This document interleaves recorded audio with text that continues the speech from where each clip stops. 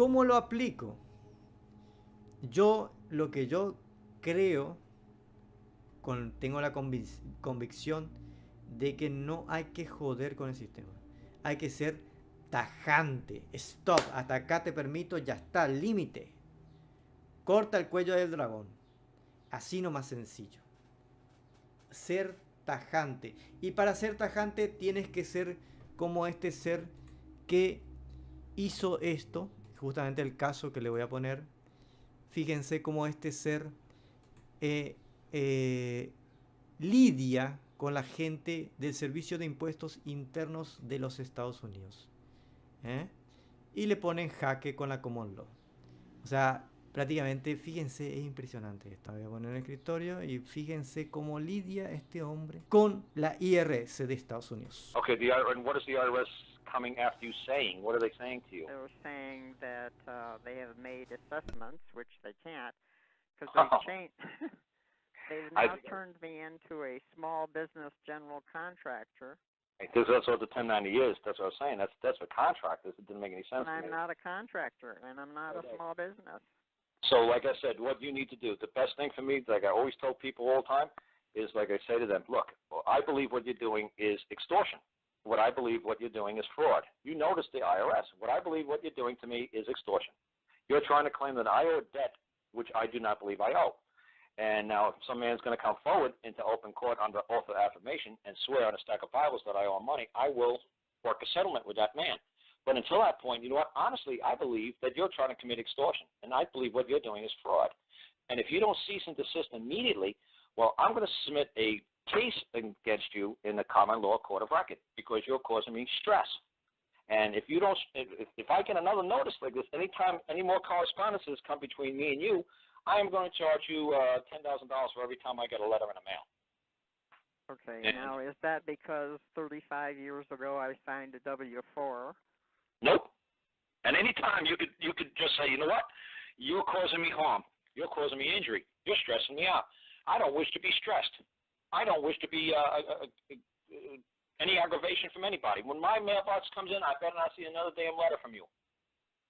And this is what I would tell them. Exactly what I said. I don't know if you have to rewind it and do it again because Ann says I talk too much, but I just do what I just said.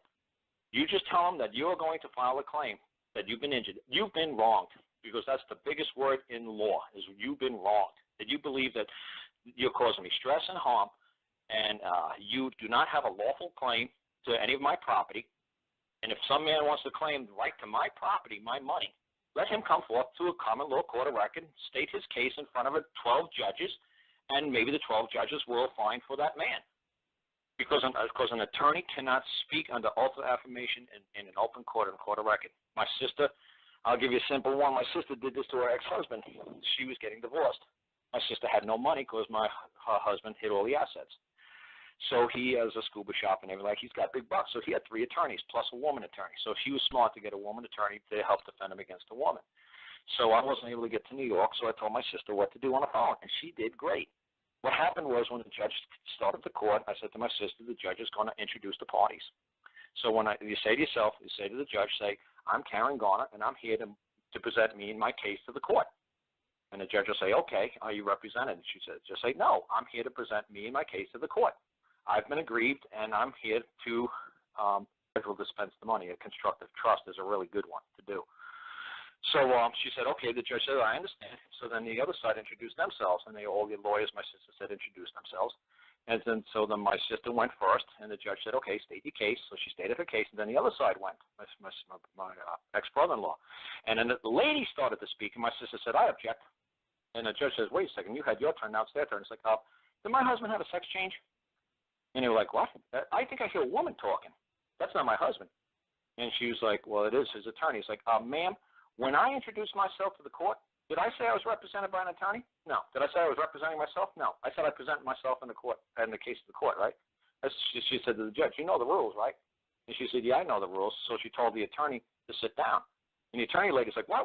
He paid me good bucks. She said, the judge said to the attorney lady, who was a lady judge, said, do you have any firsthand knowledge of the conversations or any of the events that transpired between that man and that woman during their marriage? And the lawyer lady said, no. So then the judge said, well, then you know the rules. You need to sit down. and he needs to speak. He needs to defend himself. So my sister just clobbered him because the judges, the attorneys aren't allowed to speak in an open court unless they have firsthand knowledge to the events that happened. And Mr. Cherry, if you go back on Angela's calls, look for Mr. Cherry. Mr. Cherry shows you how to knock the attorneys out of the box in 2 seconds. And I was doing this years ago. And Mr. Cherry did it like a year or two ago on Angela's calls, and I said, it does work. You knock the attorneys right out of the picture. So if the IRS tries to come to the court with an attorney, you knock the IRS's attorneys right out of the picture. I say, wait a second, this is a common law court of record. I'm presenting my case of an injury. I've been harmed, I've been injured by something or somebody called the IRS. Now, their attorney can't speak. Only IRS could speak. Oh, IRS didn't appear? Oh, then I guess I win a judgment. And it's a nil, N-I-L, nil dissent judgment. The other side failed to speak. The other side failed to answer. The other side failed to tell the attorney what to do. I want my judgment, and I want it now. And it's over. So I hope that helped. But, okay, cool. You said state courts. Now, yep, in Colorado, where I am at the moment, state courts are really, really crooked. Right. And most people say go to the federal court. Now, the federal district court claims that it is a court of record. Every federal, if you could do it either way. It's either you could Google the number 25. I'll type it on the board if you're looking on the board right here. No, I'm not. Okay, well, it's Cors Juris Secundum. You've heard of that, right? CJS? Yeah. Okay, that's the second version of it. It's you can just look under Federal Courts, Section 744. Or you can look under Cors Juris, not the Secundum, the original one. That's volume 25 under Federal Courts, Cors Juris, volume 25, section 344. And it says, all federal district courts are courts of record, period. Simple. So don't go into something called the United States Tax Court, the United States Claim Court, the United States Any Court. No. I would never touch the tax court. You just go to the federal district court. Everybody knows where the federal district court is in their state. So if anybody says, well, no, we call the United States District Court, it's like, watch this. Let me call it the clerk of the court's office down there. Like, let me get this out. Yeah, ma'am, is this the federal district court? Yes, it is, sir. Okay, there you go. Actually, there are codes and statutes that say that it's district court with little letters of the United States, not that the federal district court is a territorial court. Like I said, I gave a great example before. When I went to submit my lawsuit in 2009, they changed all the codes numbers around on me. So then I was actually saying I was a Vietnam vet not getting medical benefits. So they all of a sudden they took all the Title 36 codes and they switched it over to Vietnam vet codes, and all the children codes they switched over to Title 65. So they switched all the codes on me. So I was like, you know what? How do I get away from their code world? I learned the common law court of record by watching Billy Thornton. And I said the only problem with Billy Thornton is he talks too much to the man in the black robe. He should just say, look, this is going to be done in 21 days. You're going to give me an answer. On day 22, I want your stamp of this court on this order. And it's done. The people know how to appeal it. If they don't want to appeal it, I'm going to sell this judgment in about 20 seconds. So that's the summons to appear. You have 21 days to answer, or this order is final. And even if then that's it. You just deal with the common law court of record. You get rid of all. I hear poor people like you asking all the time, and all these. I mean, nice Mr. Constitution man. He's giving you all these codes. He's giving you all these Constitution stuff. He's giving you all these citations. But I said Barack Obama won. I told you guys a month ago. So when Barack Obama wins, he's going to put 2 more people on the Supreme Court, and every single thing that you used for the last 50 years of your life is going to be thrown out the window. So if you want to keep playing that the United States Supreme Court is the highest court of the government instead of the land, it's not the highest court of the land, it's the highest court of the United States government. The highest court of the land, and if you Google the word land, it says people, the people of the land. The highest court of the land of the people is the common law court of record. That's why I said, what's the characteristic of a federal court? Section 344, Cors Juris, volume 25. It says it right there. It said federal district courts are courts of record. End of the story. Why would I want to go into any other court other than a federal district court? And it's all low. I don't know. The they've changed they claim now that the United States and the United States of America are the same. Well, that's what I'm saying is they changed it. You didn't change it. Like this just says, well, we don't believe there's a common law courts anymore. Well, we don't do common law courts anymore. It's like, so when did we become me? We is what? Yeah. The judges and everybody here? That's fine. We is not me. When did the common law court outlaw? Can you show me? Of course, like I said, you see that in traffic court all the time. That they'll say something like, well, is there a reason why I can't establish a case in a common law court of record and move the state prosecutor or the county prosecutor who's trying to prosecute a false charge that I went of a crime that I drove too fast? Is there a reason why I can't drag him into a common law court of record and bring him into my case? Well, they're trying to use municipal color of law. Well, what they'll say is, well, we don't do the common law anymore. It's like, yeah, can you show me where the common law has been outlawed? Can you show me where it says somewhere that we do? Show me where it says that. Because I hear you saying that we don't do common law jury trials anymore. Can you show me where it's written down? It's like, okay. And it's like, well, there's that code. It's like, well, that's a code. That's not a law. Where is it outlawed? When did you throw away my Constitution? Because the Seventh Amendment says if this is worth more than $20, I have the right to move a common law court of record. And once the jury comes down with a verdict, it can't be heard or retried by any other court in this land. Because that's what I say to people. Oh, that's a great thing to say to the judge. You say that to the judge. If the judge starts going off on you about stuff, say, Judge, if I lose, can I appeal this? And the judge says, yes, you can appeal it. Well, then I'm not on the court of record. Because in the common law court of record, under the Seventh Amendment, says once it's been tried by a jury in the common law court of record, it cannot be heard or retried by any other court in this land. So obviously, Judge, I'm in the wrong court. Because I want to. Which Constitution are you using? I mean, you're not a party to the Constitution. That's right. You're not a party to the Constitution, but the state and the federal government are. And the state and the federal government says that this is a contract between the governments, that we will not interfere with the rights of man. And if anybody interferes with the rights of man, the man has the right to come back and sue the government. The Constitution is just to protect our rights. It's just to make sure that the government doesn't interfere with our rights. That's all. We're not a party to it. I don't want to be a party to it. Because once you sign a contract, you relinquish certain rights to obtain privileges. So I don't want a privilege from anybody. My dad taught me this when I was a little kid. If you sign your name more than once and twice, you should be an honest man. It's an old saying. An honest man should be able to go through his entire life without ever signing his name. Because once you sign your name, you're relinquishing certain rights, and you're obligated to some other man. You're obligating yourself to somebody else. You're becoming like their slave. So everybody okay, if you want to do something and you want to rescind all your signatures, you need to have, do you do it non-pro-tunc to birth? Yeah. Yeah. You just don't want to access you. Like I said, if the IRS is coming after you and they try to say, well, are you a U.S. citizen, what does that have to do with me getting a letter in the mailbox? And I'm telling you, it's causing me stress. What does that have to do with me having a driver's license? What does that have to do with me having a Social Security number? What does that have to do with anything? Because no man is going to ever stand across you in a court of record. It's always going to be an attorney. So the attorney's not allowed to speak in a common law court of record. I told you what my sister did when an attorney tried to speak. Right. And the judge told the attorney the rules. You know the rules. An attorney's not allowed to speak unless they have first-hand knowledge or witness something. So is that attorney going to say they have first-hand witness knowledge that you obtained a Social Security card sometime in your life? The attorney's going to be like, no. I have no idea if she's got a Social Security card or if she rescinded it or she revoked it. You guys are doing way too much paperwork. And like I said, I don't charge a dime to help anybody. So you got to be careful. All these people who are teaching you this stuff and they're charging you money, you know what? I always say, how is that relevant to the matter at hand? Where is my common law court of record? And the judge tries to talk to me and said, can I appeal whatever decision comes from this court today? He says, yes, then I'm not in a court of record because the Seventh Amendment says that if I'm in a common law court of record, I cannot appeal this. There is no retrial and there's no rehearing by any other court in this land. I want to go into a common law court of record, and I want to go there now, and I will only answer that.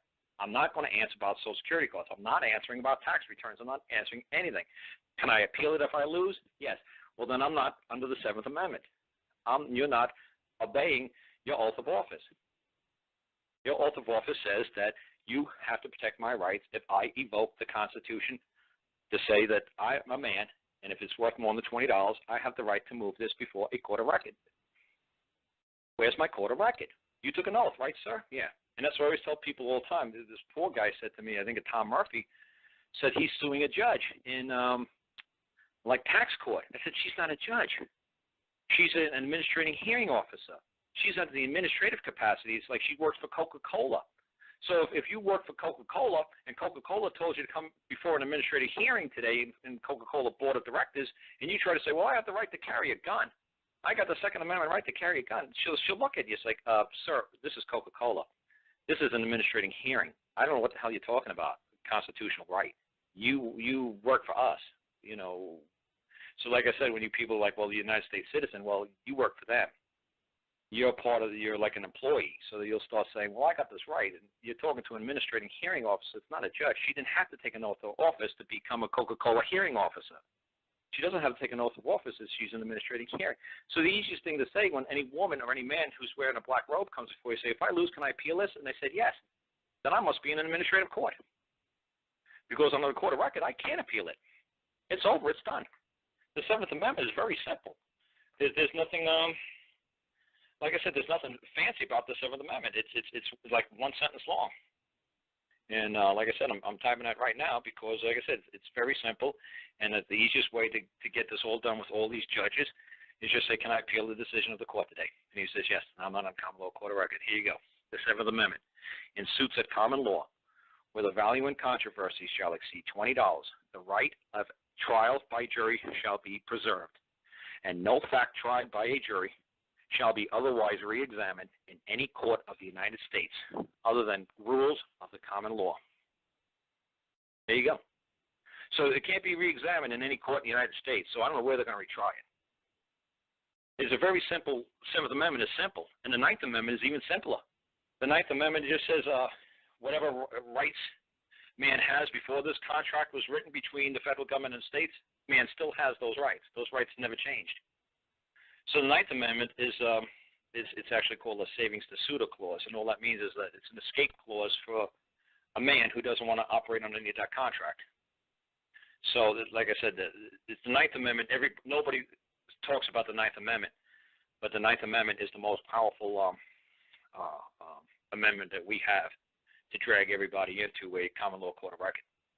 Because it's like, look, I had the right to drag everybody into a common law court of record before this Constitution was created. I had the right to go before a jury before the United States existed in 1776. I had this right to have a trial by jury for the last 10,000 years. Just because you guys made a new contract between the federal government and the states doesn't eliminate my rights, because it's very simple. See, the enumeration in the Constitution of certain rights shall not be construed to deny or disparage others retained by the people. The people always had a right to go before their community for a trial. And you go back to Hammurabi, you go back 10,000 years. You go back to cavemen. They always had a right to have other people determine whether or not they'd done wrong to each other and determine what the punishment was going to be.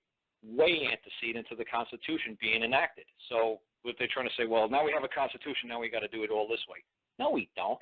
The people always got the right to do it the way we've always done it. Just because you guys came up with a new Constitution, it's 1793, doesn't mean we're going to forget about the old ways, how we always did things. And they said, okay, fine. Whatever rights you had, to have whatever trials you had prior to this Constitution, you know what? You still got that right to do that trial that way. So there you go. You always throw the Ninth Amendment at them. Well, it's really the Ninth Article. But like I said, you know, that's how you pin them in there. That's how you pin judges in the seats, if you say it correctly.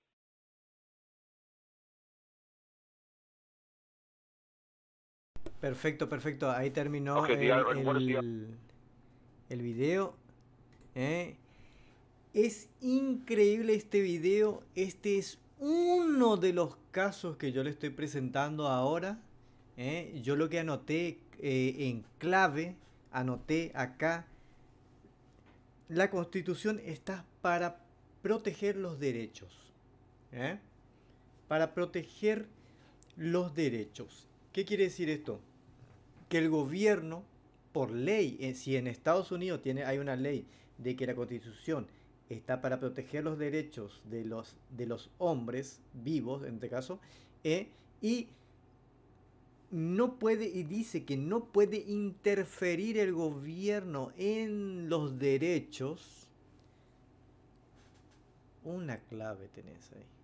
La segunda clave le dice que si le estresa le va a cobrar $10.000 dólares. Le aplica el remedy, le dice, como una medicina, ¿eh? El remedio.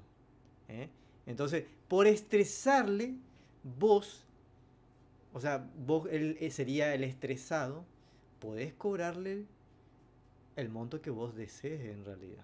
Porque vos creás tu realidad, acuérdate de eso. Como hombre vivo, vos creás el valor de tu estrés. Por hacerte perder tiempo, vos podés cobrar tranquilamente. ¿Y quién te va a querer, o sea, quién te va a querer seguir molestando si vos cobras eso? Entonces ya directamente le pone ahí un límite. Pase o no, pero si te perjudican, ya está ya. Vos actuás. El que te perjudique, vos tenés que actuar, sí o sí.